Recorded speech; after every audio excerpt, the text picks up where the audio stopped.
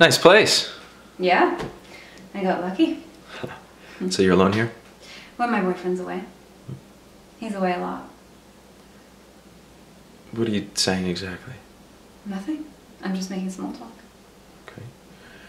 It's an open relationship.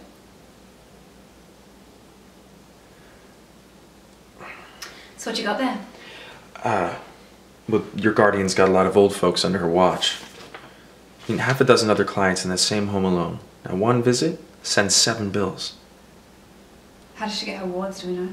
She hires social workers, consultants. Some of them visit hospitals, some visit old folks' homes. Looks to me like they're feeding her the ones who can pay. Huh? It's a goddamn business model, policing old folks. Could be. Can we get her financials? Well, probably not legally. Probably doesn't matter, it's not a real court.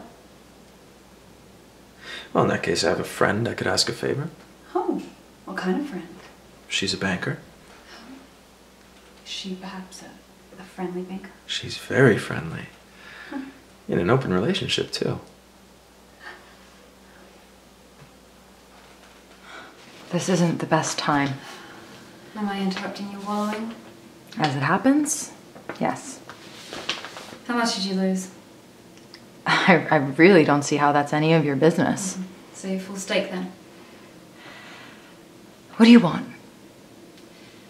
Your study. Frankly, we want your whole case. Come and work with us. I'm not looking to join a startup, thanks. Well, you don't have your own firm anymore, unfortunately. Where are your case files?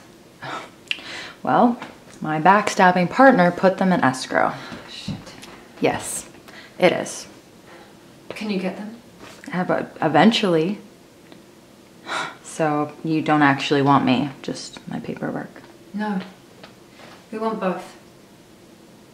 Come and work with us and we will give you an equal share of the case, with or without your files. I'm not a charity case. No. You're a quitter. What did you say to me? Don't be afraid of success. Don't just take the easy path. I know it's hard to start over, but don't sell yourself short. What you decide right now will probably determine the rest of your career. Like if you have one or not. You want payback? I'm how you get.